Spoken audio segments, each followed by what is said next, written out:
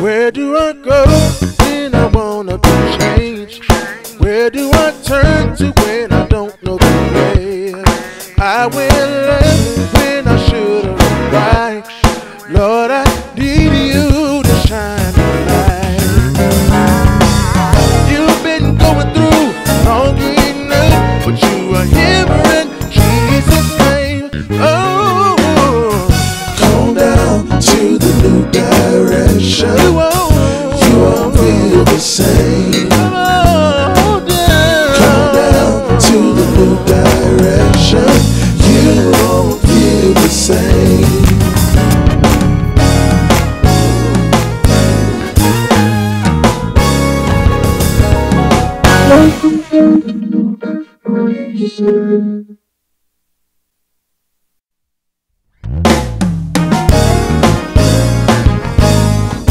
Where do I go when I wanna be changed?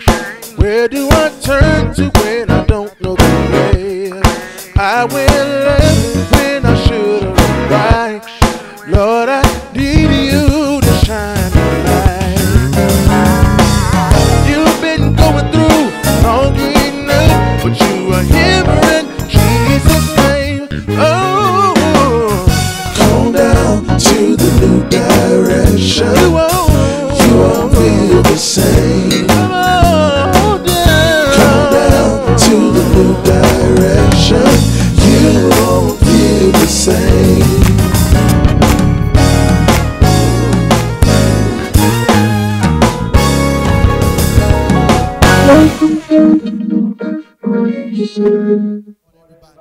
Thank God for being here. We thank God for just another opportunity that we're able to share the word of God with the people of God. Let us go to the throne of grace. Kind Father, in Jesus' name, we thank you tonight, God, for how you allow us to come together such as a time as this. We thank you now, Father, for the opportunity, oh God, that we may share the word of God with your people, oh God. In the name of Jesus, we pray now, Father, oh God, as we speak, oh God, from our heart and from the word of God, let us speak, oh God, in clarity, wisdom, and understanding. In the name of Jesus, we pray now, Father, let us hear, oh God, what the Spirit is wanting to say to the body. In the name of Jesus, we tell you, thank you, God. Just touch these lips of clay, oh God, that we may speak a word, oh God. In the name of Jesus, may the words of my mouth and the meditation of our heart be acceptable in our sight, oh Lord, our God, our strength, and our Redeemer. And all God people will say amen. Amen. Praise the Lord. We do thank God tonight for our being here. Once again, we're here to share the word of God with you through our virtual Bible study. And we have been doing this now for a few weeks, maybe a month or two now. And we thank God for the opportunity that we're able to come to your homes and share the word of God with you. Tonight, we're going to go back into our Bible study, teaching on self-control tonight for the last question that was asked of us, and sharing the platform with us tonight. Again, we have our very own evangelist, Frida Gore, to my left. And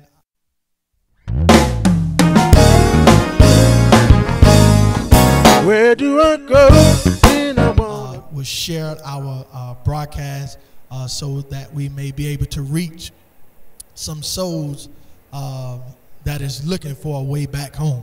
But we do thank God tonight. And if you have any questions, we're going to have our Facebook up so that we can see the questions, and we want to try to answer to our best ability what the Word of God is giving us to give to you all tonight. But we've been dealing with for the last few weeks on self-control. That was our theme of the lesson. But it was the theme of it was the internal conflict, or the internal fight that we all fight on a daily basis. And what we want to do is encourage you that you can do this through by Christ. And we do thank God tonight. Last week we brought with you why is it so hard for people to practice self-control, and we talked about that last week. And we spent all day and all night just on that, and it was very good. And tonight, last question that was brought to our attention that we wanted to hit last week, we briefly hit it, but we wanted to bring a little bit more light into it. the question that was asked, that was given unto us, why people don't realize they have a problem. And we know that we're living in a generation now that sometimes as the people, we can't see our own faults. We can see everybody else, but we can't see what we are doing or what is taking place in our life that's causing people to feel uncomfortable. But we do thank God tonight that we want to deal with that question. And we're going to talk with Minister Mike Jeanneret. First, we're going to have him to bring it out to us, dealing with us tonight. Why is it, the question was, why people don't realize they have a problem? God bless everyone. I'm glad to be back here tonight. And I hope that everyone got something from what we shared last week. And we are looking forward to expounding more tonight. And to the question that you are asked, Pastor, like I said last week, I believe that we all know when we have a problem. It's not that we don't know that we don't have a problem. The fact of the matter is that we want to be who we are. We say, that's the way I've always been, and I'm not going to change. You know, but when we come to Christ, Christ requires us to change. And if we don't change, we cannot be used by him. Right. So what happens is we get in the flesh, and we let the flesh overrule what the Spirit is saying to us. Right. And we step out on the flesh, and when somebody tries to correct us, we're in the flesh. Right. When somebody tries to say something to us, we're in the flesh. So nobody can tell you anything, and it seems like you don't want to hear what people are saying because we allow the flesh to take over. Right. And as the scripture says, we don't walk in the spirit. The spirit don't strive with man always. So we have to be careful when we're in a situation that we don't allow the flesh to take over, and that we hear that humble spirit that is talking to us and giving us a answer, because the Bible said that we're supposed to have an answer for all men. But if I step out in the flesh, of course it's going to seem like I don't have I don't realize that I got a problem. But like I said last week, when I lay in bed and them cookies are calling me, I know that that's not good. Right.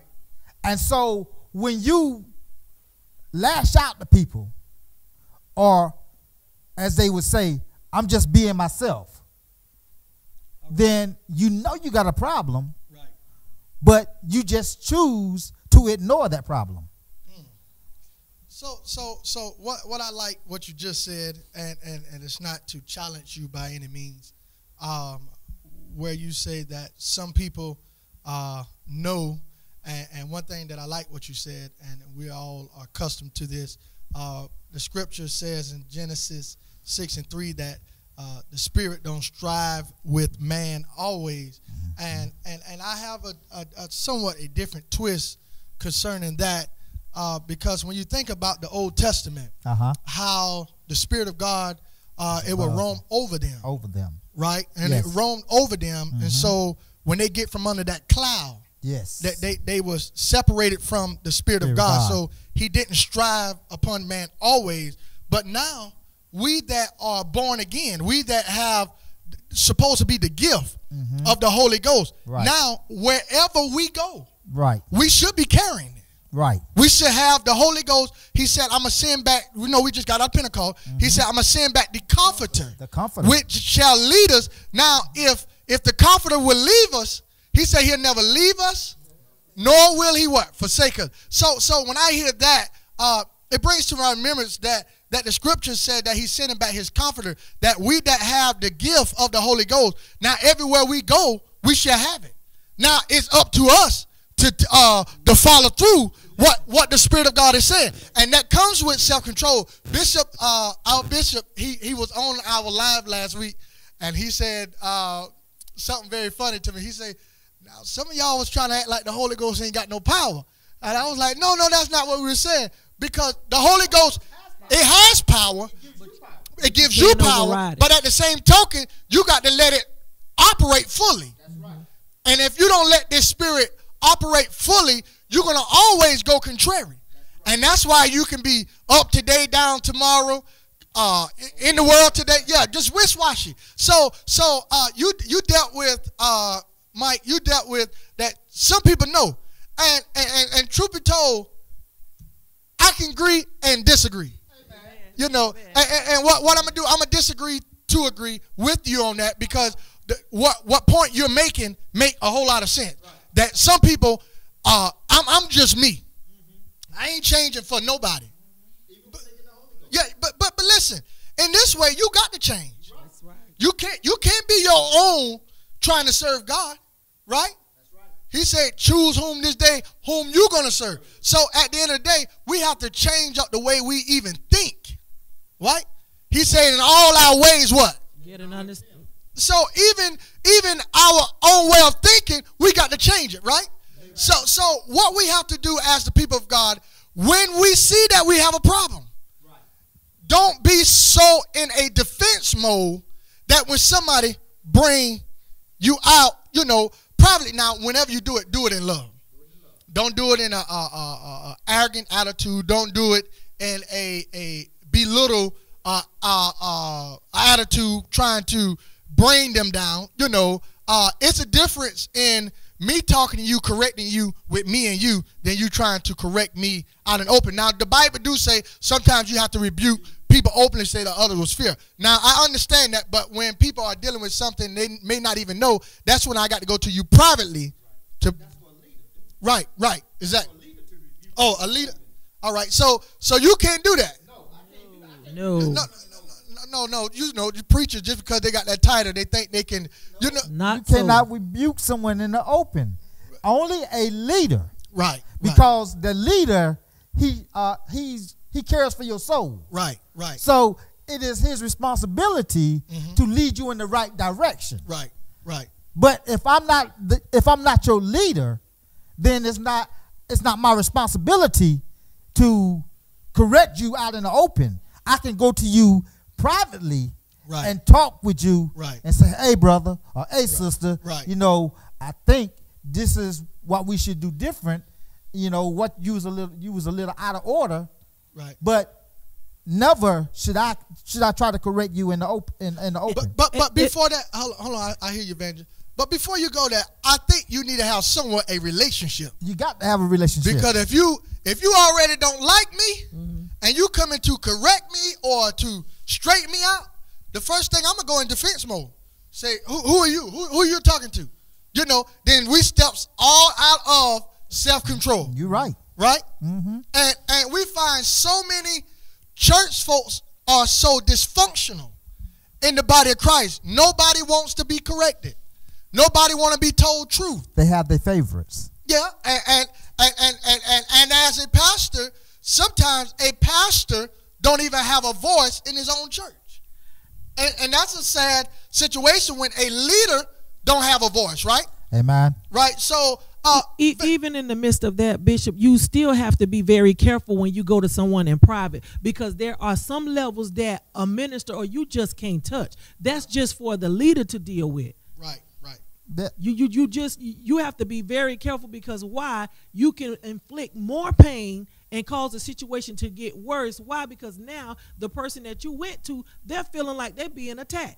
Yeah. Can't nobody say nothing to me but my leader. Sad to say, but most people have that mentality nowadays. If it's not the leader, you're not on that level to correct them anyway. So there comes a level of correction in the church. All right. So question that I want to ask you, and I appreciate what you just said. The question that we want to make sure that we tackle, why do people don't see that they're wrong, or why people don't realize that they have a problem? I believe that people realize that they don't have a problem because, one, you're in denial. Good You're one. in denial. When you in denial, I don't care who tell you what or when they tell you, you're not going to see it the way they see it. Right. And not only that is, some people just don't care that they have a problem. You're right. Because they have developed that mentality that they Wow. don't care. Wow. When they have that mentality that they don't care, you can't get in no edgewise, as the older folks can say. They're like a hard rock. You can't crack it. Wow, that's good. They in denial that they have a problem. And what I have noticed, that how can you sit under teaching and never feel convicted through by the word? The Bible tells us, I believe in, let me make sure that we quoting it right. Let's go to John 15:3. I want to make sure that we're quoting it right. Praise the Lord. Because when you are dealing in the body of Christ, we must understand that the word of God comes to find us out. Amen. He says in John 15:3, now ye are clean through the word which I have spoken unto you. So, in other words, every time the word of God comes, I should find myself in the word. Should we not? Amen. Yes. We should get to the point and say, you know what? The preacher didn't talk to nobody. The preacher didn't know what was going on. But I feel as though that the word of God is talking to me. Do you ever feel like that sometimes? Amen. Yes. But a lot of folks are always looking at somebody else. Right. They feel like, oh, the preacher, oh, he talking to them over there. Right. He ain't talking to me. Right. They too busy worrying about somebody else's problem and not worrying about their own problem. Right.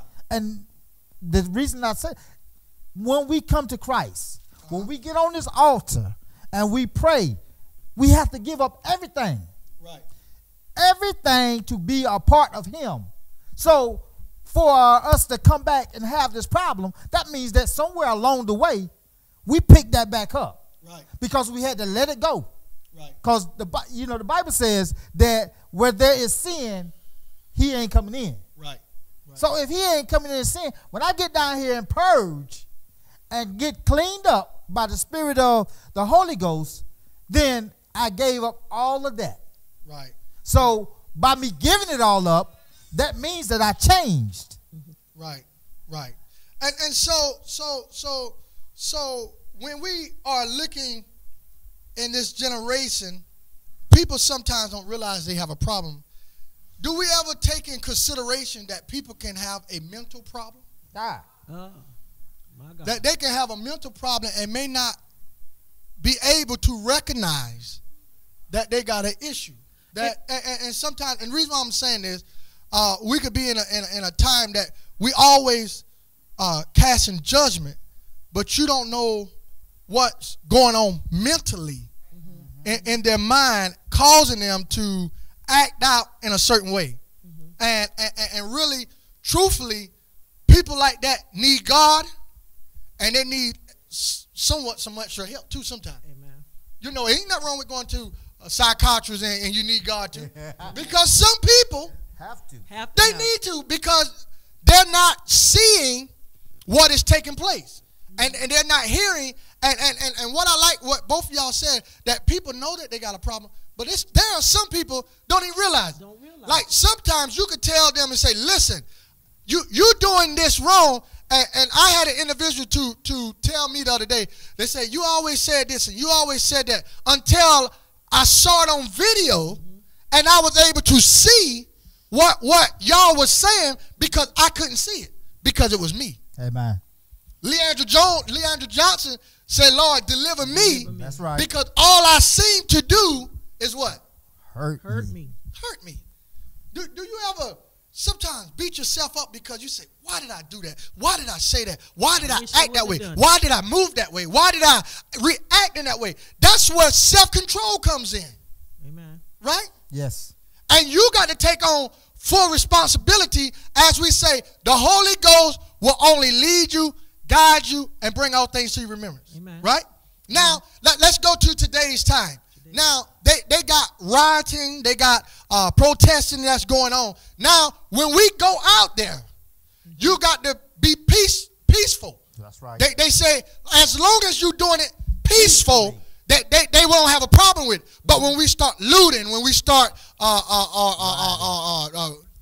violence, And when we start losing our self-control, then that's when the police force and all that thing, and then they tell us to go home at a certain time.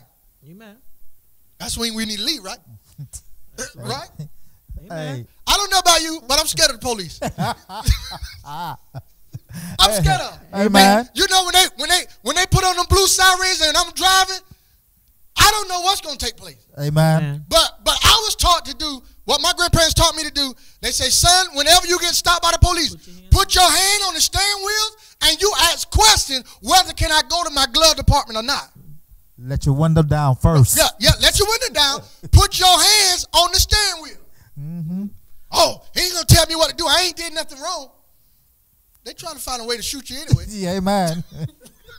But just be truthful.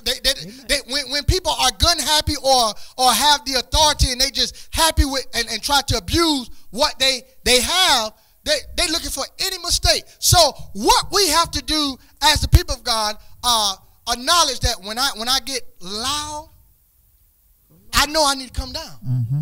And Minister Mike, one thing I drilled on you for years. For years. He is a drill sergeant major. And he talks to people hard.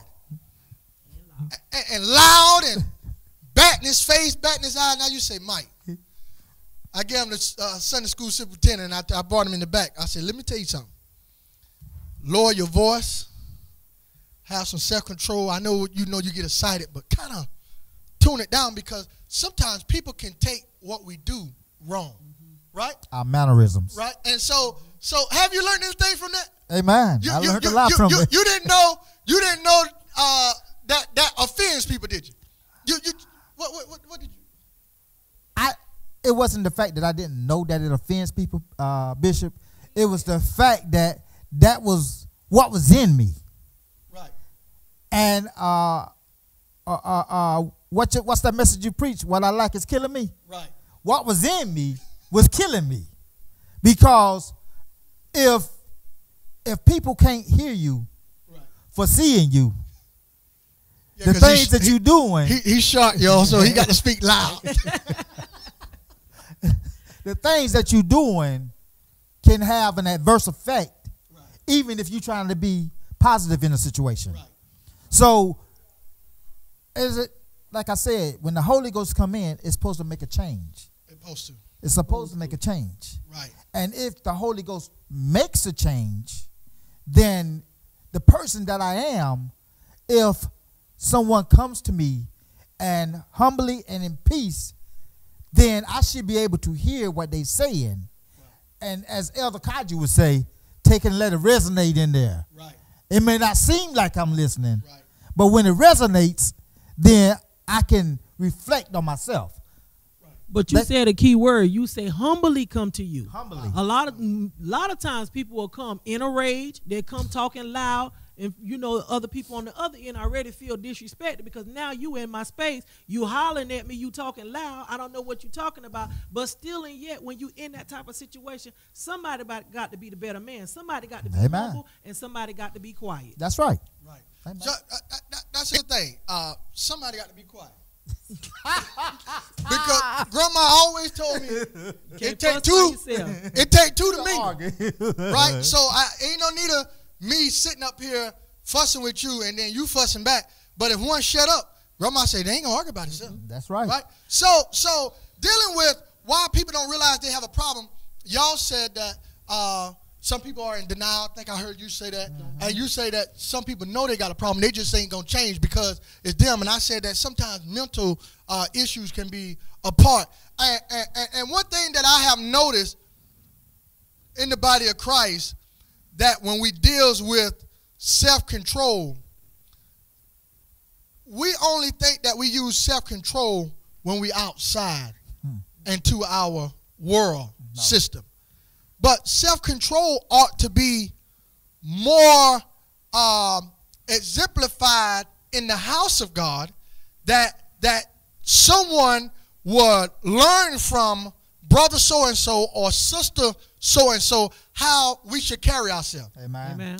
Sometimes we as the people of God, some of us are visual learners. Yes. Amen. And what I mean by visual learners, that we see how you do, and that's how we act, right? God can come and transform us into the things of God, but some things come through a learned ability. That's right. Amen. Right? And sometimes we have to have somewhat a role model. That's why in the new church, we need to go back to having role models in the house of God.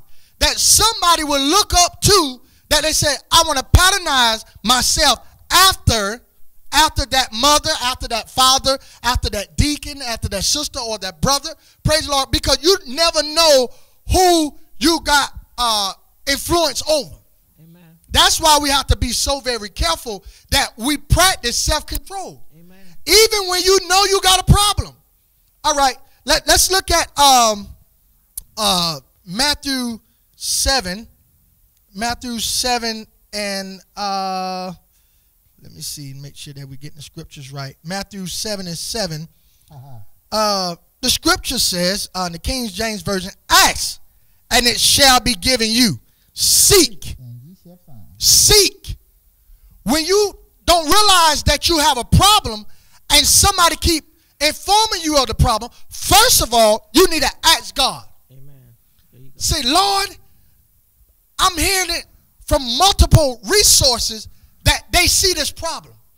But Lord, the enemy got me so blinded that I can't see. So now what I'm going to do, ask God. The Bible says that he'll give you, in Jeremiah, he'll give you pastors after his own heart, which shall what? Feed you with knowledge and what? Truth. Understanding. And so what we notice here, he said, ask, and it shall be what? Given you.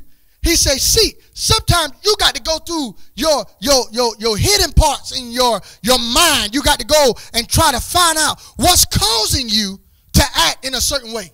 Do you not know that before you step out of self-control, it's something that triggers it? Amen. Amen. Right? You need to find out what triggers you to stepping out. If I don't like nobody talking to me, you need to ask God to say, Lord, I need help that when someone come to me wrong, that I hold my composure, I stand firm, and I just swallow it, I digest it, and not blow off. Because some of us will blow off like a blowfish. Amen. But the scripture say he will give us a way out. Yeah, he'll give you a way out. But if God don't give you a way out, you still got to maintain. Now what God does, I like that. What God does, he try you in that matter, because if he release you everything that bothers you, you'll never overcome that. That's right. Amen. And while you there, Bishop, I'm going to be a little transparent, because I can relate to what you're saying, because many a times, being in the church and certain things would happen, and I'll be like, well, Lord, why is this and why is that?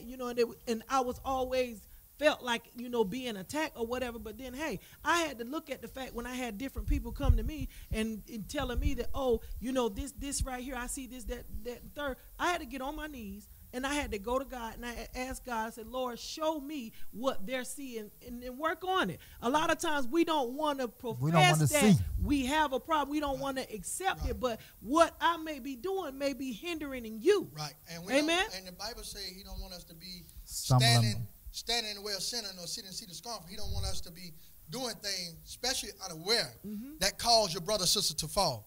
So that's a good thing. You said you had to ask God to show you what people are seeing in you. Amen. Right? So what I do when people says, and this is one of the things that I done heard, he's arrogant, you think you know it all. No. I'm just, what I know. And you can't knock me off my rocker. You can't. I'm very confident in what I know. Yes. Right? Yes. Especially when I open the word of God. That's right. I know it for myself. That's right. Now you can call me arrogant or whatever you want to call me. But when I know what I know, I had some people tell me, oh, he's too arrogant. Arrogant? It's not about being arrogant, Bishop. You got to understand that some people are intimidated by what you know. That they feel like they don't know, and they feel like they're not on that level. So that's why they attack you in that manner, because why? They're intimidated. Right. And not only that, Bishop, the verses that you're talking about, it requires us to have an authentic relationship with God. Right. That's the only way that these 3 commandments work. Right. is that you have an authentic relationship with God. Yes. And if you have an authentic relationship with God, you can go to the Word and get an Right. understanding. Right. And see, the people that's looking at you and saying you arrogant, they don't have an authentic relationship with God. So they can't go to the Word and get an understanding. Because even if you have a master's degree, a doctorate degree, if you don't have the Spirit of the Holy Ghost, you are not going to understand this Word. Right. So people want to knock what they can't figure out. Or what Right. they don't understand. Right. Right. So dealing with what I've dealt with, ask and it shall be given you. Seek. Now you got to be in a journey trying to find out. Lord, I want you to help me figure out this. Now, when God show you, You got to work on you. how do you respond when God show you what you're dealing with? How do you respond? Well, Bishop, like I said, transparent moment. When he showed me, I'm going to be honest to you. I broke down and cried because I was like, Lord, here it is all this long time. I'm thinking that, I'm doing right. I'm acting right. I'm saying the right things, but here it is. Now you showing me. Now I got to do something about it. Mm-hmm. I asked for forgiveness first from God. And then from that day forward, when I got up off my knees, I said to myself that I'm going to walk in the straight and narrow path. All right, can I stop you, sister? She said that once the Lord done showed her what she was dealing with or what she's fighting with, she said she went to God and asked God for forgiveness. But who you hurt, not knowingly. Do you go back and apologize? Yes, you do. Right. If you know So, it, you Because can. what people do now, Yeah. evangelists going, They I'm want- gonna go to God. I'm not dealing with that. I'm not dealing. No, before God be able to forgive you, You got to you forgive. you got to go and be forgiven. Now we shouldn't get to the point and get to the point in life. Oh, they didn't mean it. That is a bad way to be. Trying to tell people that they didn't mean what they said. If they apologize to me and say they were sorry, whether they meant it or not, I'm gonna take it and I'm gonna forgive them. Amen. Right? Amen. Oh, they didn't mean what they said. It don't even matter. They open up their mouth and ask for forgiveness. You ought to grant them their pardon and say, I received that. Not, they ain't mean it. The fact is, Bishop, that you don't want to accept their apology. So you're looking for a way to say they did. They were just saying something. Yeah. All right. So, are you finished, evangelist? Yes, yes, sir. Okay. Said, ask and it shall be given you. Seek, ye shall find. Now the Lord done show you, and it shall be open unto you. So now, what I come to the realization, now once you are able to name what drives your emotions, now you can tame it. That's right. Now you done found the root of the problem. Now you done named it. You done got your hands on it. Now you can tame what's really bothering you. Right? Mm-hmm. You can't defeat something that you don't know. That's right. But when God show you what it is. And what I like about the same chapter, Matthew chapter 7, it say, judge not that ye be not judged. For with the judgment ye judge, ye shall be judged, and with what measure you meet. And so what we understand that in the body of Christ, we have to be so careful that we don't be judging by what we see. Because what happens is people say, when you judge, you judging me. That's the key word that they want to use. You judging me. But I'm not judging you when I really see what's taking place, right? Amen. Judging is something you don't see, right? So Amen. when you're judging, the Bible speaks of us not judging, right? So that's one of the things as bringing in the people of God, we have to make sure that we're not judgmental. So when new souls come in, they may come in here smell like a liquor bottle, right? That's not our key to say, oh, they ain't right. They ain't. You know what? I remember on some few months ago, and it was so funny, and I'm not going to mention, but it was a young individual come in here, and they found them a lady in here, and you know, they doing good, what have we. So I'm assuming, I'm judging now. I say when he brought his buddy in here, and when he brought his buddy in here, he must say, "Hey man, you need to go. There's some ladies there. You might pick you up one." That's me assuming. That I was judging, and the Spirit of God was so high that Sunday. I think we opened up with prayer, and the Spirit got hold of that young man from the beginning. And he cried. I say, Lord have mercy. See, our intentions, God can shift. That's right. Our intentions. You never know what's going to take place when you walk in the house of God, right? But we have to get out of self and let God be in full operation, right? And so I was tickled on the inside because my mind, how corner I was, I said, well, he coming here trying to find him somebody. And the Spirit of God came in and touched him, right? So now we see that God told us to ask, and it shall be what? Given. Seek, and you shall find. Now, we that are the body of Christ, sometimes when we're so disobedient, or we're so cocky, we're so arrogant, God sometimes have to send someone to help you out, right? David was a repentant man. David done all he knew. He repented to God and all those good things. But still, yet David got stubborn. Yes, he did. Didn't he? Yes, he did. Now he knew what he done was wrong, right? Yes, he did. Yes. Did he not? What? Talk a little bit about that.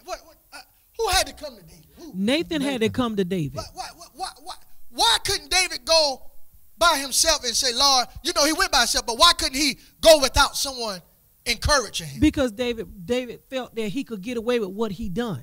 And that's how we as a people feel like if we done something and we know we done something wrong, if nobody don't come to me, then I think nobody saw what I did. Nobody heard what I said. So until someone comes and reveal to you that, hey, you done this, thou art the man. All right.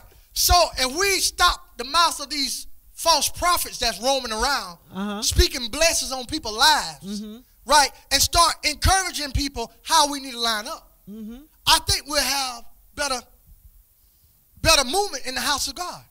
But all the prophets now, all they want to do, you getting ready to get your next home, your next car, but they don't talk about that inner man that need to be attacked. That's right. And then the thing about Nathan, too, that I like when he went to David, he didn't start off telling Nathan that he was the man. He used a parable. A parable. And he let David profess or confess that he was the man.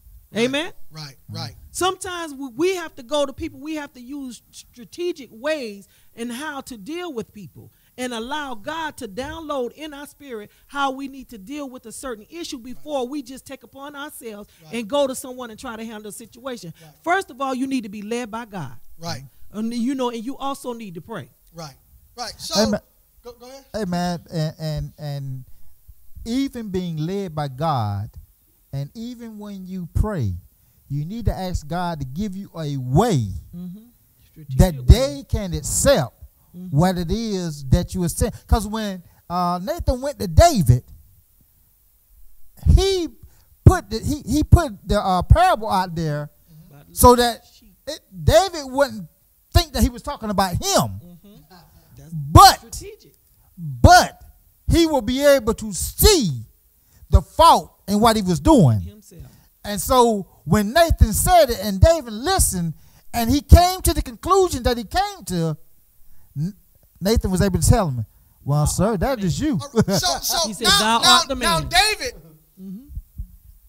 see his wrongdoing. Right. And then he goes to Psalm 51, have mercy upon me, O God, according to thy loving kindness, according unto the multitude of thy tender mercy, blot out my transgression, wash me thoroughly from my iniquity, cleanse me from my sin. For I acknowledge. He acknowledged that part. My transgression. So now you done asked, God done gave it to you. Now you must acknowledge where I'm wrong at. That's right. I'm a type of preacher. If I say something wrong, and I find out different, I'm going to come back and straighten it out. I'm not going to sit there and keep going on for years and years and then like push over, because I could have messed somebody up, right? But what I like to do is, if you ask me a question and I don't know it, I'm not going to give you a quick answer. That's right. I want to make sure it line. Now, I can give you, now if you're asking me from the top of my head, I can tell you what I think. What you think? But what I like to do, I like to make sure it lines up with the word. Yeah, man. And so when it lines up with the word, I got the word to back me up. And I'm not going to use one scripture to back me up. Can't. You got to have scriptures on top of scriptures. And one thing about the word of God, his word is talking from the Old Testament, New Testament. They all intertwine with one another. That's right. They don't contradict each other. And that's the problem that we have. They back each other up. Right. So he said, our knowledge. But what I like about the 6th verse, he said, behold, David said, thou desirest truth in the inward. He desired truth in the inward part.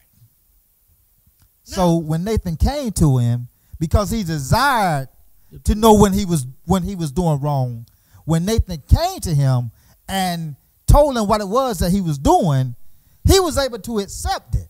Right. We have to desire to be right in this way. Right. We can't just say it. We can't just have lip service saying that we want to be right. But we have to truly desire. Right. And when you truly desire for God to clean you up, when you truly desire, you're going to make yourself available.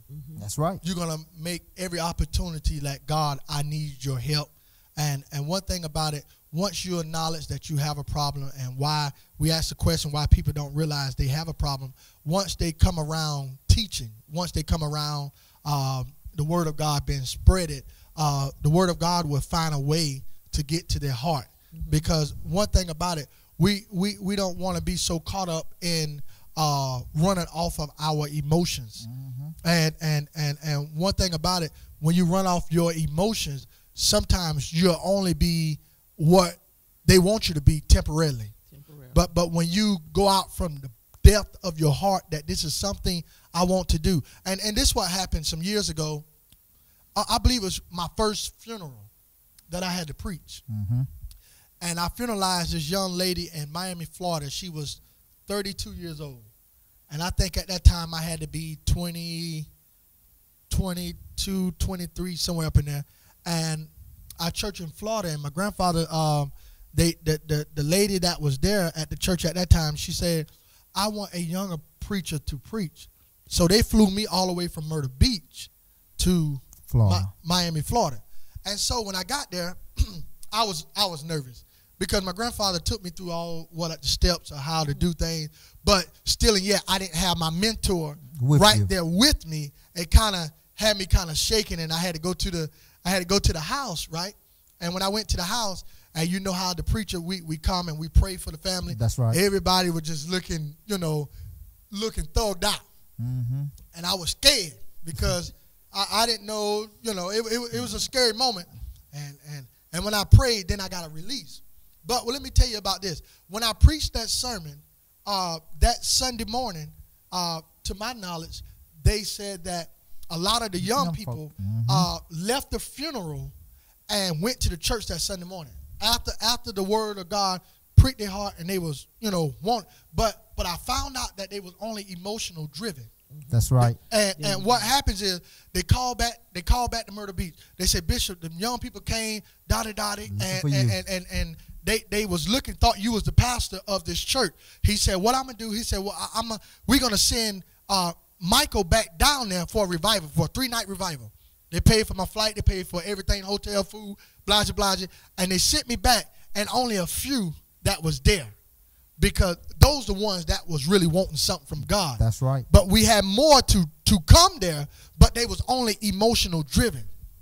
But so that's why when they are emotional driven and they finding themselves and they seeing where they're wrong and they seeing where they falling short, that's when someone got to go around them and embrace them. That's why you have to get their numbers, not the gospel with them, but to encourage them. Right? And so that's where self-control come in as being a leader. We have to be so very careful that we don't do more pushing out than we do in drawing in. Amen. Now, we as a leader cannot go along with sin. No. You know, we can't do that. We cannot go along with sin and make people feel comfortable in their sin, because what happens is once they feel comfortable in their sin, God is going to hold that charge to you, because now you done made it so easy for people to do what they want to do. That's right. And that's not what God is calling us to do. So we're dealing with why people don't realize they have a problem, and we found out that they do realize they have a problem. But when I say when they got mental issues, different things, you know, that can be another thing. But our sinful nature manifests itself in 3 ways, and we're getting ready to go. Self-reliance, self-centeredness, and self-condemnation. We deals with all of those. Self-condemnation? Condemnation. Okay. We beat ourselves. You know, and my grandfather, he gets upset with me all the time because I'm always putting myself down. I be like, Pop, no, I'm not this. You know, I don't never want to put myself so high, because you got some people that know they got it and they'll brag, yeah, I know I got it. When I go there, I change the whole atmosphere. You know, no, I stay as low because I never know how God is going to use me in that season. So I condemn myself a lot, and I'm working on that, because that's not of God. You know, you ought to be able to encourage yourself, as David said. You know, see, sometimes we'll put ourselves down. What you want to say, Brother Mike? The scripture, Proverbs 25:26. A righteous man falleth down before the wicked. It's as a troubled fountain and a corrupting spring, which is saying that when you go out trying to put yourself up, then you are not any good. Right. We have to be humble. Right. If we're not humble, then God can't get the glory out of what we're doing. Right. Right. And in order for us to be elevated, He has to elevate us. Right. That's right. We can't elevate ourselves, No. which is what a lot of preachers do. They, like you said, when they step on the scene, they feel like I've changed the atmosphere. But it ain't you that's changing the atmosphere. Right. It's the God that's in you that's making a change. And we can't take no credit for ourselves. It all goes to God. It all goes back to God. All right, we're going to have to move on, Hasty, out the way. But let's remember, as becoming a child of God, let us not be so arrogant. Let us not be so boastful. We live in a generation now that people want other folks to realize that they're a preacher. I don't think you're much of a preacher when you got to make stuff to make people notice that you're a preacher. And you know, the older people will say, you know, it's better to be axed up than to act down. And when you just putting yourself out there, then that's self-gratification. Right. Like he said, you got to let God, you know, open that door and make ways for you. Your gift will make room for you. Right. So we ought not to think higher of ourselves than we really are. Because when we think that we're so high, that means we're low. Yeah. You be in the valley. You know what happens when you go to a lot of funerals? Every preacher the pulpit may have only 4 seats. And look like every preacher in the community got to be up there. Now, you don't have to be up there. You know, I like to look at the preacher, you know, because one thing my grandfather taught us, it's best to be axed up there than to be axed down, right?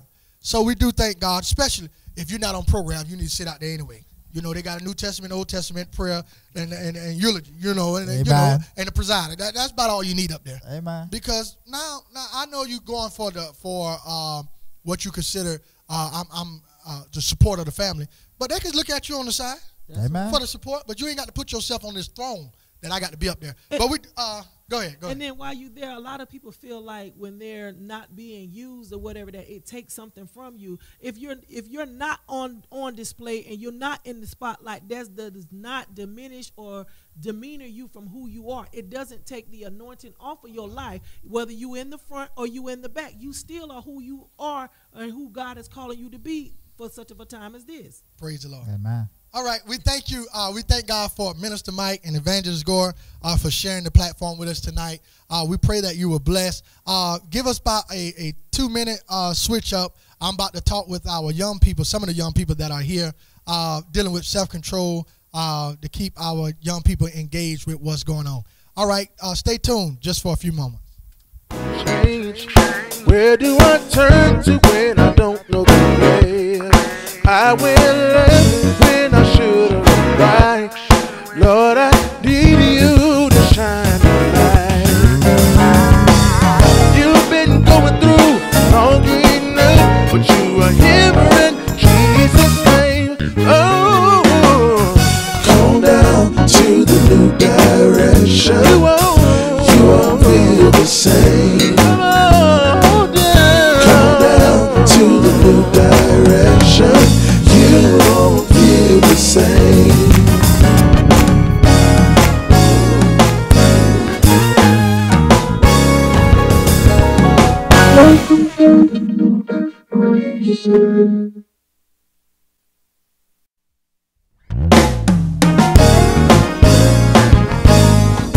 Where do I go when I wanna be changed? Where do I turn to when I don't know the way? I went left when I should have went right. Lord, I need you to shine the light. You've been going through long enough, but you are hearing Jesus' name. Oh, come down to the new direction. You won't feel the same. Come down to the new direction. You won't feel the same.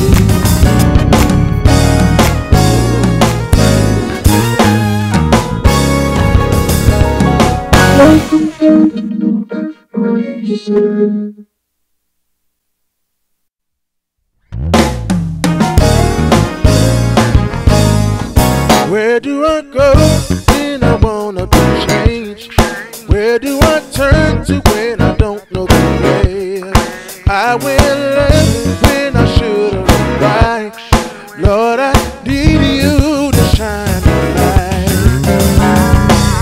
You've been going through long enough, but you are hearing Jesus' name. Oh, come down to the new direction. You won't feel the same. Come down to the new direction. You won't feel the same.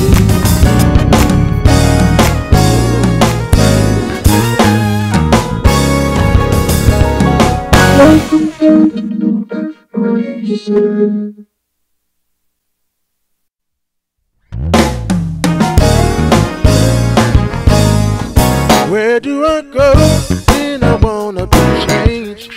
Where do I turn to when I don't know the way? I went left when I should have went right. Lord, I need you to shine the light. You've been going through long enough, but you are hearing Jesus' name. Oh, come down to the new direction. You won't feel the same. Little boys, because these are not women, they are. Let's introduce who you are. My name is Elijah from Conway. All right, that's fine. Pass it to Ariana. My name is Ariana from Conway. Oh, you from Conway too? My name is Elijah. My name is Kira. I'm from Conway. My name is Omara. My name is Omara. Y'all gonna have to speak up a little bit. But we do thank God for these young ladies that are here today. What we want to do, we want to encourage our younger generation that self-control is very important as being a citizen and a young lady. And being that you are the generation to come, we have to exemplify self-control to our best ability. And when you deal with self-control, that's taking control over self. And dealing with self-control, how many of you really find it hard controlling self? Y'all good with that? Y'all don't get in trouble in school? You good in school? You tell the teacher off every now and then when they get on your nerves? See, that's not good. What about you? You good? You act out of character sometimes? You act out of character? What about mama say go wash some dishes? Do you mama? Do you? Right? What do you do when Frida say, Kira, go wash those dishes? Do you mumble? You do, don't you? But is that practicing self-control? Now, the truth be told, your mother, your fathers, or your legal guardian who's taking care of you, they spend a lot of their time trying to provide for each and every one of you. Y'all know that, right? They get up early in the morning, and a lot of times, the truth be told, we don't get up because we want to. We get up because we have to. Y'all believe that? They put food on your table not because I know they want to, but they have to. When they go to their job, that's how they're able to provide for their children or their household. And so some of the questions that I want to encourage you all, especially, we're dealing in a season now that whether your parents taught you or not, if you ever get stopped by police, it is your job that when they stop you, roll your window down, right? Put your hand on the steering wheel. Answer what you are asked, right? If they say this, that, and the third, 9 out of 10, our paperwork for the vehicle and everything is 9 out of 10 in our glove department. Y'all know that, right? Anybody ever been stopped with their parents and the police stopped them? They've been breaking the law. They won't use self-control. They won't use self-control at all. So what it is, what I learned to do, and the reason why I want to instruct y'all, because a lot of people be killed because they're going to get their belongings.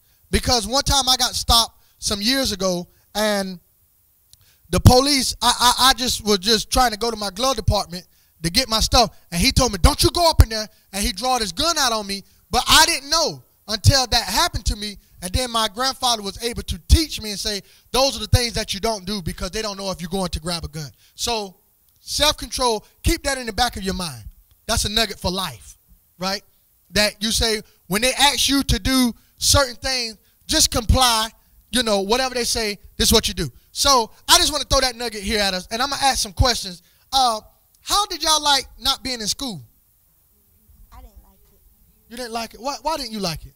Lasia, put the mic to your mouth. Because I felt like I learned more in school. Yeah. You felt like you lost something by not being in school, right? Yes, sir. That's good. What about you? Did you like it? No. Talking to Mike. No, sir. Why didn't you like it? Because I felt like I learned more with the teacher teaching it towards us. Right. Wow. Lasia, what about you, sweetie? Just be truthful. Okay. Well, I feel like that when we're out of school, they be giving us more work than we need. Right. Okay. I mean, you could be honest. Well, Omara. Praise the Lord. How do you like being out of school? I don't like it. You don't like it? That's strange. This is strange. How did you like it? No. Oh, wow. No, sir. No, wow. What about you, Makira? I don't like it because, I learn better with the teacher in front of me than I do at home because as I get this. Wow. You know what? This is so amazing that all these young ladies is saying that they did not like how they did school. So what if they say we're going to go to homeschooling, virtual through the internet, how we've been doing? So y'all wouldn't like that. That's good, because sometimes you all are visual learners. You want the teacher to show it to you, because 9 out of 10, mom and them don't know the techniques that the teachers knows, right? Right? And so now, if that being said, do you appreciate your teachers now? Right? How many of you ever heard your teacher say, we got our education, you the one that got to get yours? Y'all heard that, right? Because you was acting out, right? Right? How many of you were class clowns in school? I'm going to raise my hand. I was a class clown. You want to make everybody laugh. You want everybody to start giggling. And guess what? They getting their education but you. Right? You getting D's and F's. Now, I don't know about you all, and you know, I'm not trying to expose the parents, but the way I was brought up, you couldn't even bring a C home. You couldn't even bring a C. I'm telling you. And the way they got y'all grade scales now is different. Because isn't it 70 is a C? You know what a C for us when I was in school? A 76. No, 77. 77 was the lowest C. Y'all getting by with murder. Really. And you could pass, during that time, you could pass with a D, couldn't you? So you could pass with a what, 60? What's a D in y'all school now? 60 to 69? God. Man, I'd have been a smart student then. But what I'm trying to convey to you, that you, as the youth, now y'all can appreciate your teachers. Because as growing up, some of us, the truth be told, you didn't like going to school because you got tired of waking up early in the morning. You got tired of going through that lecture. But to hear y'all say it, y'all like going to school better because you learned better, right? So do you feel as though that when you go back to school in the fall, if we are able to go back to school, are you going to feel that you're going to be a little behind? Yeah. You're going to feel like that? And I don't know about nobody, but I don't like feeling behind when it comes to schoolwork. And let me tell you something. As becoming a preacher, sometimes I can feel behind on certain things. And I have to go back and try to do the foundation, you know, different things to make sure I'm caught up to speed, because when people ask you a question, you need to have a word to give them, right? So, question that I want to ask you all, and I want to hear your opinion, what you think. What are some ways that you deal with self-control? Lasia?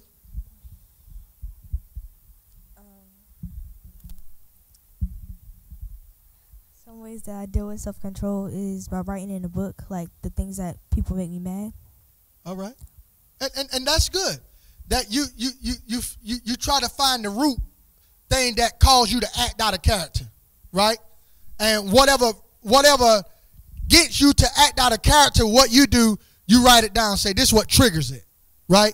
And that's a good thing. I mean, that's the way, you know, God is using you, and there's nothing wrong with that, because what happens is, if you find out what triggers you, then you can try to build on that and to grow out of that. That whatever people say to you won't bother you. Because a lot of times,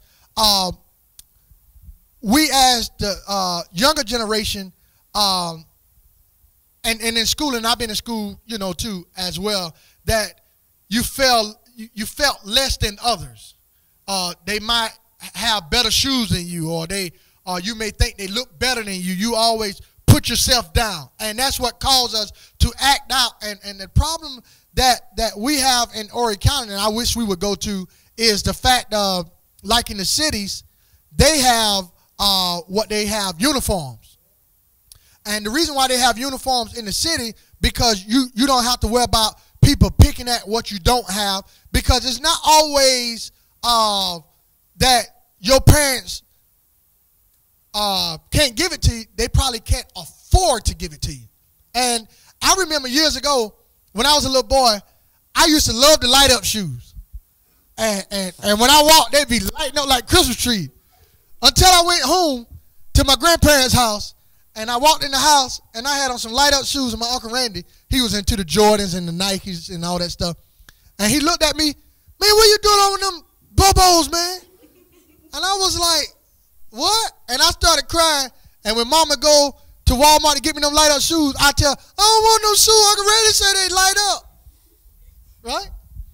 That's a problem that we deals with in the school system that causes people to act out of their character because of people bullying, people picking at them, people saying things. But what I like about what you said you write it down so you know what you need to work on. That's a good one, Leisure. What about you, Ariana? I talk to my mom about it, and I sometimes write it down too. Really? And see, one thing about it, it's good that you're able to talk to your parents. Now, us as parents, let us not be so driven to discipline and not be able to hear our child out. Because they can be giving you some valid information. They could be giving you something to help them. But if they are scared to come to you, then you will never know anything. So that's a part of self-control as being a parent that we have to work on. That my little girl, I don't ever want her to be scared to come and tell her daddy what's going on. Because we have so much molestation that is going on. And if the children are scared to come to you, you'll never know anything about it. And truth be told, that sometimes damage our younger generation. And it causes them to act out, right? Because they're scared to come to mama, let them know Uncle Jojo or Uncle Billy Bob is bothering me, right? So you ought to have an open relationship, parents, that your child can go to you. That's a good one. She says she talks to her mama. Do your mama give you good advice? She tell you what you should do, right? Do you take it and run with it? That's good. That's good. What about you, Leja? What are some ways you deal with self-control? I talk to somebody I trust. Now, who do you trust? Your best friend? My daddy and my family. Oh, Lord. You got your daddy involved? Oh, Lord. I have little girls, and when they say anything about my daughters, it kind of bothers you. So that's good. So you find someone trustworthy that you could talk to. And talking to your daddy is good. Because he got you back 100%. You the only girl? Yes, sir. Oh Lord, oh Lord. I already know what that means. Because when you got nothing but girls, you're gonna go the extra mile. So that's good. Leisure says she writes it down, and that's how she did it. Now I'm gonna come back to you. Never let it sit here and it balls up in you. That when you do explode, you do things you shouldn't do. You follow me? Don't let it sit. Don't let it sit there like you go to school and somebody always attacking you. You writing it down, but you're doing nothing about it. And what happens is once it builds up, you explode and you do something that you had no business of doing. That's why a lot of people are in the graveyard, people are dead, people in jail, because they let it build up. You got to release it. Find somebody you can talk to. Find somebody that you can go to. Because self-control, when you're young, you need more than just you by yourself. You don't need to be in that fight by yourself. You need someone that's going to help you, show you where you're messing up at. And you say, talking to your mom, that's a wonderful thing. Find somebody you can talk to. As I said to her, don't let it sit there and fester. Don't let it sit there too long, because once it sit there long enough, it'll start controlling you. And when you start letting that control you, what happens is that as soon as somebody say something to you, you start going off the handle. Have you ever did anything that you wasn't pleased with? And you got in your secret closet or in your bedroom, you just started crying like, why did I act that way? Or why did I do that? Anybody ever had that? Right? You're like, why did I do that? All mama told me to do is do this or do that. That's all I had to do. How many of you like getting in trouble?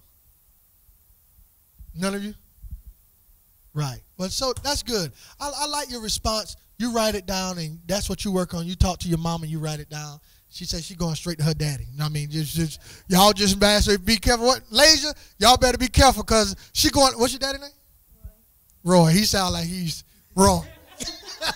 Y'all better not mess with Lasia. I'm telling you, she going to Roy. Roy don't play with Lasia. So Kira, my little niece, we working on her. We trying to get her. We're trying to get her right. Kira, what are some ways you deal with self-control? Some ways that I deal with self-control, I let it sit without talking to anyone because I feel like I can handle it better. But when I feel like I can't do nothing about it, I go to my mama. Go to your mama. Now, one of the dangerous things for you to do is letting it sit. You heard me just talked about right there. Because when it sit, you ever heard the saying, pressure bust pipes? You never heard that? That's an old school saying. Keep that. That's a little nugget for y'all. But it's a pressure bust pipes. And so what you mean by pressure, when you have a pipe and it get filled with water, and if it got pressure behind it, it can blow the pipe apart. And that's what I want you all to be encouraged, that when life bring darts and darts at you, I don't want you to bust pipes. I don't want you to blow off the handle. Because what happens is, Kira, that when you blow off, some people judge you by how you blew off. But they don't really know what really caused you to blow off. All they just seeing your reaction. And so, as being a young lady, you have to be very careful that you don't blow your handle. Just make sure that when things come that say, hey, I'm going to learn how to control myself. I want somebody to know that I'm trying to do the right thing. And let me tell you something. When you try to do the right thing, people can see your effort of trying to do the right thing. So that's good. You can go to your mama, because we know your mama going to go to defense for you too. We know that. We done experienced that. Amen? But Kira, some people I stay on hard.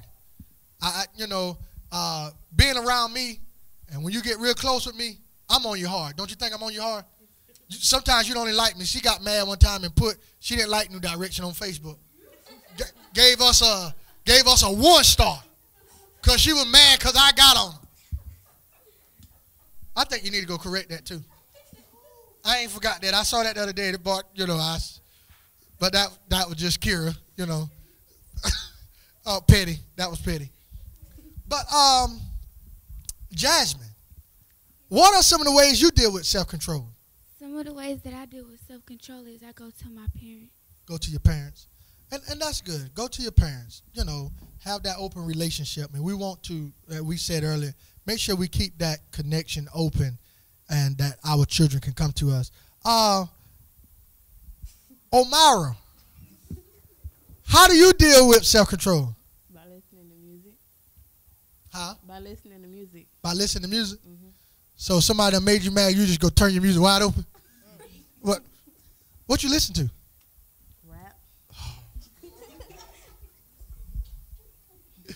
Boom, chaka, chaka, boom. Yeah, boom, chaka, chaka, like a God is good. So you go to music to help you. But still and yet, you go to music, do it help you to release? No. You keep it here? Yeah. Really? Yeah. But when you blow a fuse, you go off the handle, huh? Yeah. And it's hard to control you, right? Mm-hmm.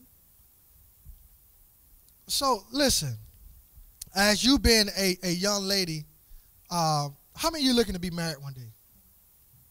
Looking to be married? You're not looking to be married? No? Okay. But listen, you want that man to find something in you that draws you to them. Acting ratchet? No, I'm going to just be transparent. Acting ghetto? A good man ain't looking for that. A good man is looking for somebody smart, intelligent, and got something going for themselves. I'm going to be honest with you. When I met my wife, I met her at True Light Sounds of Praise. And when I met her, it was another lady that I was driving my grandfather's truck. He had a Denali on 24. So me not using self-control. I'm acting like his truck was my truck because he was out of town and his truck was not my truck. But I drove it around like it was my truck. And so what I did, I drove the truck and parked it on the front row. And so during the service, I went out there. I left the church to go get something to drink, like, wanted everybody to see me in this truck. And the ladies were coming up to me, Dottie, hey, don't I know you? They know they didn't know me. But I was using my granddaddy truck just to pull them, right? And so I met my wife, who I'm married to now. She was there. And the lady that was coming up there talking to me, she was good looking, Dottie. But she wasn't who I was looking for. My wife was standing over there. She was just all quiet like she is now. She don't talk much. She was just over there quiet. And I was looking, and I was introduced to her by someone. Someone introduced me to her. And the preacher, I remember Bishop Williams, say, look at your neighbor and say something. And I looked at her. I said, yeah, I'm going to stay to the end of the service for her. And that's how that story begins. But what I'm trying to say, a man is looking for a woman that's going to cover herself up. A man is looking for a woman that's going to look decent, that's going to carry themselves ladylike, right? That's what a man going to be looking for in a wife. Y'all got plans to go to college? What about the service? Anybody going to the service? Got the wrong man in the president right now. Huh? I don't blame you. I wouldn't go there. But listen, but have a mind to go off to college and different things. Make something out of yourself, right? So Omira says she listens at music. But what I want you to do while you listen to music, talk. Talk to someone. And the reason why I want you to talk to someone, because I don't want you to let that stuff build up in you and it cause you to, you got a mother, LaMonica, have that open relationship. Go to her and say, hey, listen, this is what I'm dealing with. And I'm sure she'll be open-minded to listen, right? And if you can't, listen to me, Omar. If you can't go to Monica, come to me. No, you ain't even going to come to me. Well, go to somebody. Because the reason why I want you to go to somebody is because it'll help you. Because when you got someone that you can talk to, because when you don't have no one you can talk to, you feel like you're in a world by yourself. And you don't really want to be isolated in a cave all by yourself. You feel like no one cares about you. Let me tell you something. If nobody loves you, I love you. I want you to be something in life. I want somebody to be like, she was quiet, but she was a very respectful lady. So those are good things that you all young ladies said about some of the ways that you deal with self-control. Another question, what do you get out of church, going to church? What do you get out of going to church? Lasia?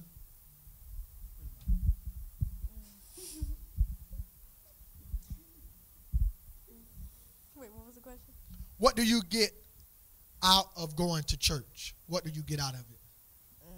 Do it help you? Do the word ever help you, or do it ever get on your side and say, hey, preachers, the word is pricking at my heart?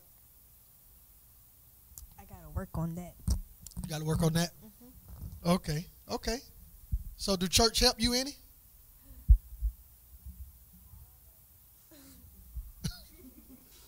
Don't help you? Okay. Do it.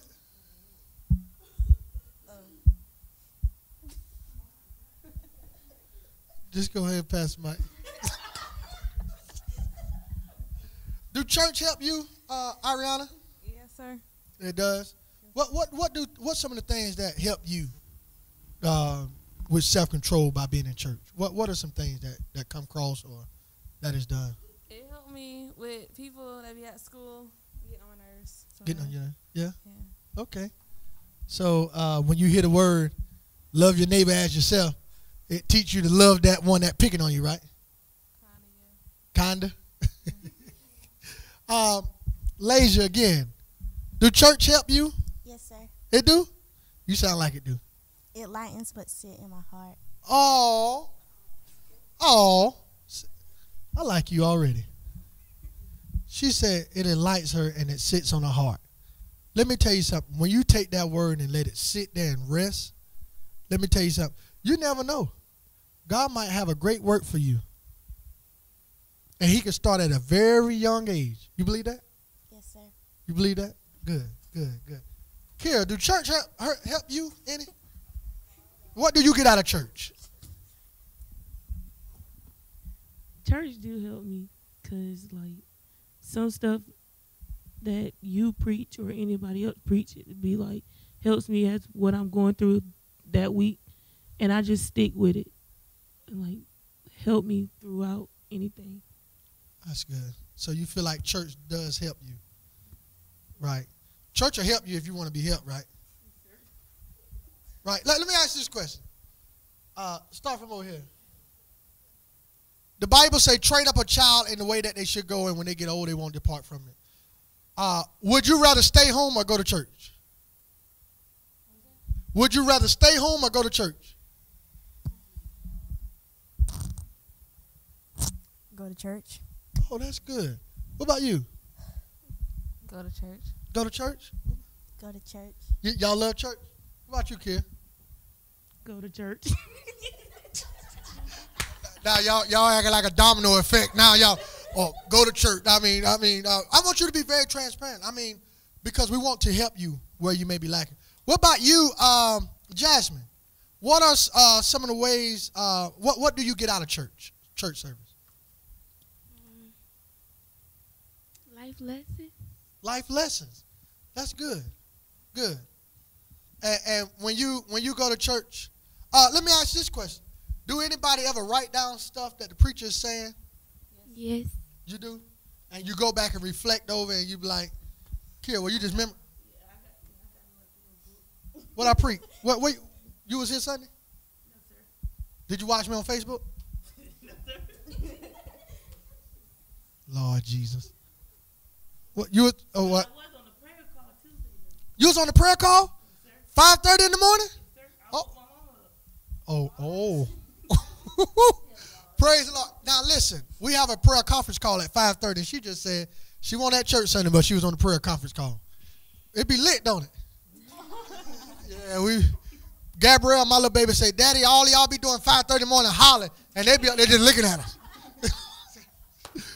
But Jasmine says she get life lessons out of church, and that's good. That's good. Omara, do you get anything out of coming to church? You don't? And that's good to be honest. With you just now coming in, and what happens is, I guess you don't know anybody as of yet, but as long as you stay around, it'll grow on you. We're not gonna beat you down or nothing. It'll grow on you, because what happens is you have to get out of your zone, and once you get out of that zone, you know church gonna be the. Let me tell you something. Growing up as youth, and your parents probably could tell you if they was growing up in church. Church trips, church outings was the best thing. When we listen, we didn't have like what they got now. They got clubs for youth. And when we was little, I don't remember going to clubs. We had like church functions, church outings, and that's what we done. And what it is, we do have to make church fun so that the young people will enjoy church. Right? Don't y'all believe that church have to be fun to make you enjoy it? Let me ask, do y'all like what we doing tonight? Yes, sir. You like that? You don't. We're gonna work on your own mind. What about you, Lasia? Now, you that do praise dance, how y'all like that? Help you to, y'all miss that, don't you? And you don't miss it every Monday. But practice makes perfect.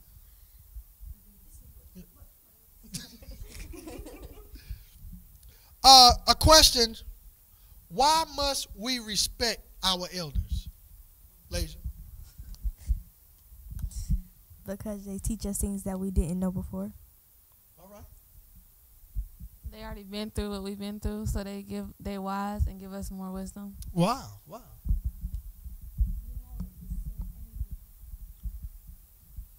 What you said? What I said? Want me to ask the question again? Why must we respect our elders? Because they can teach us. Right. And so what it is, a lot of times we may not like to take corrected criticism from the older generation, but all they're trying to do is help you and to help you avoid making bad situations. Now, you all that are, you're young ladies now, and I'm sure in the next 5 years, how old are you, Leja? Oh, you're 12. Oh, I thought you were about 14. How old are you? 15? 11. Oh, y'all little. 14? 13? So in the youngest was 11. I'm going to say the next 7 years, you all will start trying to date. No, listen. Within the next 7 years, you all going to be trying to date. I mean, that's the natural instinct of a human being. You start liking boys. That's what you're going to do. But when your mother or your father tell you that's not the right fit for you, listen. Because what happens, they see around that corner. You see, oh, he's good looking, he's fine. But they see his bloodline. They know where he come from. Do y'all not know generational curse can roll down bloodlines? Right? And they can have seen where that individual is taking you. Because 9 out of 10, when you fall in love, when you think you're in love, y'all whole attitude changes. See, y'all not there yet, but y'all coming. Your attitude going to change when mama say something, all smart-mouthed, thinking you're grown. Listen, I got an 18-year-old and I got a 10-year-old. Guess what? My 18-year-old, she's not even grown. She's grown. She just graduated. But I told her as long as she live under my roof. My wife told her the other day, there's only one lady living here. Right? So we have to learn how to respect our elders, that our days may be long upon the earth. Right? Y'all heard that, right? That honor thy mother and father, that our days may be long upon the earth. So we have to make sure that we honor not only our parents, but honor the ones that's older than us, that's telling us the right thing. Right? Your uncles, your cousin, the people in the church. You know, years ago, I don't know about a lot of people, but when we was in church, and if Sister Priest would get on me for cutting up in church, my mama didn't get mad because she got on me. What'll happen, she'll continue what Sister Priest done and get me at the house. Right? Y'all don't understand what I'm saying. Like, if Sister Priest got on me in church and she say, hey, don't you be doing that. When I get home, mama not going to get mad with Sister Priest and ready to fuss her out or cuss her out. Right? She going to have a continuation of what Sister Priest said. So, Kira, why you think we should respect our elders? I think we should respect our elders is because they the ones that know more than we do. Right. Been here longer. Right. So, listen. When you, we go to the next question.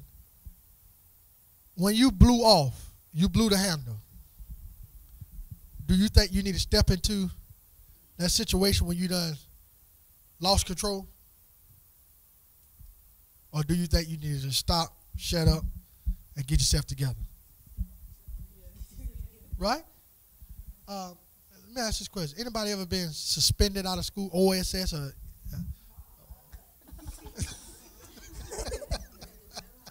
Woo, Jesus.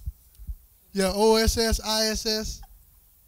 And one thing about it, and I don't know about y'all, but I used to hate to be in the principal office, and I don't know if they still do it the way they did it years ago. When you get ready to get ISS or OSS, they start typing, and then that thing start running through the printer. That used to scare me so bad because I know I'm going to get killed when I get home. I just know that I'm going to get killed when I get home. And so that when we're in school, I just want us to practice self-control, respecting our elders. We want the church to be a help to us. And if you can't go to no one, be able to go to someone that's in of authority that can help you. Last question we're going to deal with. We're going to get out your way. What are some things that make you upset? What are some things that make you upset? Omara. When people say I'm weak. They say you're weak? Mm-hmm. You know the Bible say that when you're weak, that's when you're strong. Tell them, say, well, you can say what you want. The Bible say, when I'm weak, I am strong. Just tell them. Give them the word. All they want to do is test your strength. And you look like you ready to fight too, though. Are you a fighter? You look like a fighter. But we come against that spirit of fight. Because what happens is that fighting mentality will get you in some places that you do not want to go. You don't ever want to. One thing that I want to do here, and once this Corona and with my other church, y'all ever seen that show Scared Straight? You want to go? Yeah, I want you to go. The reason why I want you to go, they got a program at J. Reuben Loans, and what they do, they take you through the process of showing you what jail is like. We did it when we was younger, and it's a place that you do not want to go. I hope none of y'all been in jail yet, did you? Police ever had a handcuff in it, y'all? Good. Praise our God. I never been in handcuffs, but it don't look like it feel good. So listen. What happens is we that are in the body of Christ need to encourage our young people that this young lady just said that when someone called or say she's weak, that's when she retaliates. And we don't want you to ever to blow because someone's talking about you. Words, they do hurt. Words do hurt. They say sticks and stones may break my bone, but words never hurt. That is a lie. Because words will stick there longer than, because you'll heal after somebody beat you down or beat you up. You'll heal, but those words, it scars at the tissue of your heart, and it'll always remain there. So when they say that to you, get the word of God. Find some scripture, and I'll give you some scriptures to put in your spirit, put in your mind. David said, the word of God that I hid in my heart that I may not sin against you. So what happens is when they say stuff like that, you talk to yourself with the word, okay?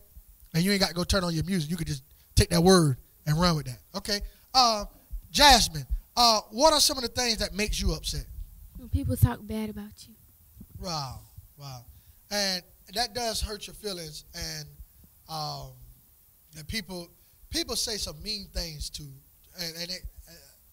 And I'm trying to figure out where do they get some of this stuff at? Because sometimes when people pick at you, they really admire you. You look like you very smart in school. Make good grades. You look like you make good grades. You just sit there. Y'all can say what y'all want. I'm doing my homework. That's how you do, don't you? Let me get my work because my mama going to get me. Right? So Jasmine says, what do you say again? When people talk bad about you, let me tell you something. When they talk bad about you, let it be waters on a duck's back. Shake it off. Because guess what? You still eating, right? Your mama's still taking good care of you, right? 9 out of 10, they don't have what you have. 9 out of 10, when people are doing that, they don't have a good, stable home. They try to find things to, especially people with the naughtiest head. They ain't got nothing going for themselves. And they want to pick at little prissy, little cute little girls that's trying to do something. Oh, you're a nerd. Have y'all ever heard, oh, you're a little nerd? Y'all heard that? Wear your glasses. Look like a nerd. Tell them you're trying to get your education. Right? Listen, Kira, what are some of the things that makes you upset? Competition. Competition. So That's one thing that we have to learn, that we should not be competing, trying to be better than anyone else or trying to compete who's the best. Try to compete in them school books. Say, I'm going to try to make straight A's this week, right, this year. Compete with that. Compete with education. Let's not compete with one another trying to, because that's a lot of things that happens in school is hang around the crowd. Don't be so emotional driven, want to hang around the people that is most popular in school, right? Because what happens is when you hang around people that is trying to act all popular, and 9 out of 10, some of them don't even get an education. They get out of school, they could have it going on in school. When they get out of school, be bombs, right? Y'all have noticed that once y'all get out of school, who y'all thought was going to be something or was going to go somewhere, be the main one sitting at the house, right? So Kira, competition, she said competition, what makes her. So let them know, we don't have nothing to compete about. Your mama take care of you just like my mom take care of me. Your dad take care of you just like their dad take care of you. So competition is not something that you should have to worry about. Lasia, what was the question I asked? What makes you upset? When people underestimate or talk bad about me. Oh, see, when somebody underestimate her, don't underestimate me. Because, listen, I might be small, but there's a lot of power behind me. But listen, don't never let nobody make you feel less than who you are. You're smart, you're brilliant. You who God has made you. You who God has called you to be. Don't let nobody make you feel less than who you are. Beautiful. All of you all. Y'all some beautiful young ladies. Don't let nobody tell you ugly or pick at your skin color. Let them know. Well, you want to be me or something? Just tell them. That'll hurt their feelings. And then don't go back and forth. Now, confrontations don't always mean fighting. You don't always, when you have a confrontation, you can have a civilized conversation without fighting. But let's not be the instigator. Ooh. You know how we used to do in school? Somebody around there about ready to fight. Ooh. Oh, you gonna take that? Tell them, yeah, I'm gonna take it. Walk away. Tell them I'm gonna take it. Because guess what? Who are the bigger person? The one that walked away or the one that keep going? Right. Ariana, what makes you upset? When somebody try to think they better than me, and when they talk about my mama, my daddy. And 9 out of 10, Ariana, they don't even know your mama, right? They just, that used to be the key thing when we was in school. Don't you talk about my mama? They say your mama. Don't you talk about my mama? Your mama. And we be ready to fight. And all they said, your mama. And so that mama joke been played years ago. And we would go to bat when somebody say your mama. All they had to say, oh, your mama ugly, your mama this, your mama that, your mama this, your mama fat, your mama this, your mama. And we would blow off. Now my mama may be all that they saying, but guess what? You ain't gonna talk about my mama. Right? So don't never let that bother you, because 9 out of 10, they don't even know your mama. That's just something to get you going. And I said earlier, when you blow off, people are going to always remember how you blew off. They ain't going to remember by you, Ariana was a good student, this, that. All they going to remember, boy, when they said her mama, that girl went ballistic. So that's dealing with self-control, Ariana. Be able to control your feelings, your emotions, because we all love our mama. We love them to death. Just don't let that cause you to fall off the cliff. Our last one, Sister Lasia, what makes you upset? When people start to nitpick at me. Nitpick. And what do you mean by nitpick? Like just keep talking about things that aren't true and just keep saying it. Really? And it makes you upset. And truth be told, a lot of us, we have a hard time because no one like to be lied on. Nobody like to be talked about. That's one of the things that as a pastor, I'm still trying to learn how to do that. When people lie on you, you're still trying to, control your feelings without blowing the handle. But if it's not true, don't let it bother you. And I'm talking to you because I myself have to work on that. That when people say all manner of things against you, still take it with a grain of salt and keep moving. And I know it's hard to swallow, but those are tests that God takes you through just to try to make you who you are. And sometimes when people lie on you, all they're trying to do is kill your influence. You won't believe, I have pastors that so-called supposed to be my friends. They will put out lies about me just to try to kill the influence that I have on the community so that people kick me to the curb. And it's very funny because what I can say about them will be the truth.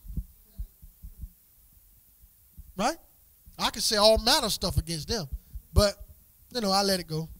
But listen, don't y'all let no one cause you all to come out of character, because you are some amazing young ladies. Omara, we're going to work with you, honey. We're going to be right here with you. And what we want to do is, how many of you saved? Anybody saved? You saved? You have the gift of the Holy Ghost? No? Yeah. You saved? How many of you want to be saved? Yeah, I did that kind of slow. Yes. But listen, God can come into your life. God can save y'all. And what happens is, when you're trying to handle self-control on your own, it's hard to do. But when you have God on your side, God can help you, control who you are. And what happens is that enemy that we've been talking about that's on the inside of you, it's another side of you that's inside of you. Y'all know that? It's somebody else inside of you that calls you to do things that you shouldn't do. You have a good side of you and you have a bad side of you. When mama say, get up and go wash some dishes, shit, like I'm the only one in the house. Right? Well, why she can't go do it? How many of you ever said that? And you about to get your head knocked off too, don't you? You said that other day. But see, you have to be very careful because, listen, mom and dad is getting older, and when they get older, they want to see who's going to be responsible. And if mom and daddy saw how lazy you were coming up, 9 out of 10, you're going to be lazy when you get up. Y'all agree with that? Y'all know no man want no dirty house. How many of you know how to cook? Y'all know how to cook yet? Can you burn? Can you cook? That's good. Hey, ain't nothing wrong with that. I learned how to cook noodles. What about you, ladies? You know how to cook? Huh? Oh, no. You don't know? Sometimes. What? If you know how to cook, that's good. That's good. So you young ladies, I want y'all to be encouraged. I want God to save y'all, fill y'all with the Holy Ghost, to help y'all. It was just a pleasure just having y'all tonight dealing with self-control and what makes us upset, what makes us mad, and how church help us, and one thing that I did love about what y'all really said is that during this pandemic that y'all still wanted to be in school. And that's good that y'all still wanted the education. And we pray that God will give y'all wisdom and understanding and knowledge that when y'all take on y'all next school year, that you won't feel behind, right? Because I already know, have you ever been in class and everybody was getting it but you? That thing hurts. Don't it hurt? Everybody, the teacher over there spending time with you. But listen, don't be afraid to say, hey, I don't understand it.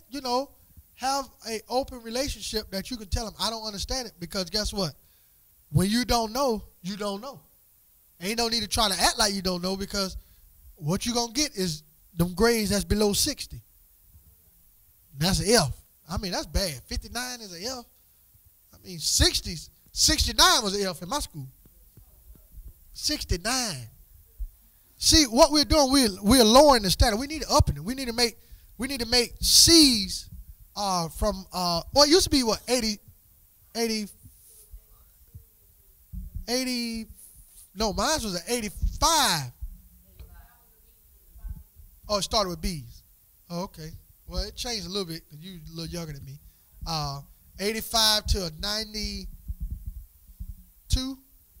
92 was a B, and 93 on up to 100 was an A.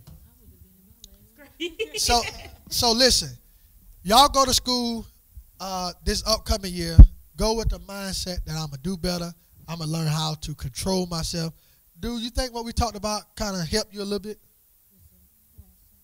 And take that what I have given unto you. Be able to talk to your parents. And I'm sure your parents will be open-minded and talk with you. Never be afraid. And when things are taking place in your life and you know it's not right, talk to somebody. Let them know. Even if it goes down to somebody doing something they ain't got no business with you, talk up. Right? Talk up. You know, somebody say something or touch you inappropriate. Talk up. Don't be afraid. Don't be scared to talk. You go tell, and I know if you tell Joe or Roy, things are going to change. Things are going to shift. So let us pray. Kind Father, in Jesus' name, we thank you tonight, God, for these young ladies. We thank you for each of them, oh God. We pray, Father God, that you anoint these young ladies, oh God. Save them the more of God. Oh God, we ask you to fill them more with your power and your spirit of understanding. In the name of Jesus, God, as they move from this place, oh God, encouraging them, oh God, in their daily living, oh God, as they walk and do the things of you, oh God. In the name of Jesus, God, let them be able to tame this flesh that they have, oh God, that caused them to act out of character, oh God. In the name of Jesus, bless them indeed, oh God. And God, we will give you praise and give you glory now. This we ask in Jesus' name. Amen. So we love y'all. We thank God for y'all. We know it was a long session tonight, but we appreciate you all. Y'all keep doing what you're doing and draw yourself closer to God, that God can save you tomorrow. All right? God bless you all. You won't feel the same.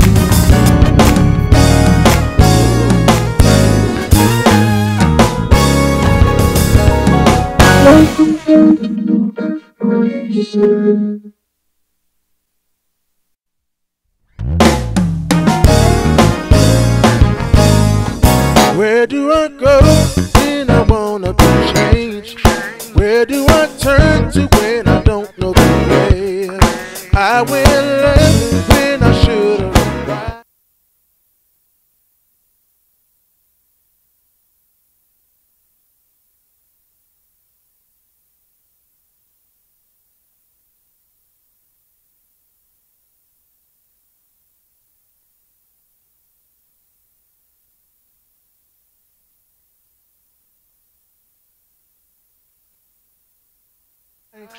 Lord, I need you to shine a light. You've been going through long enough, but you are here in Jesus' name. Oh, calm down to the new direction. You won't feel the same. Calm down to the new direction. You won't feel the same.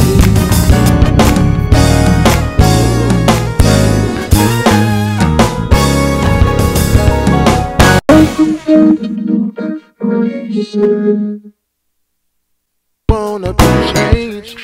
Where do I turn to when I don't know the way?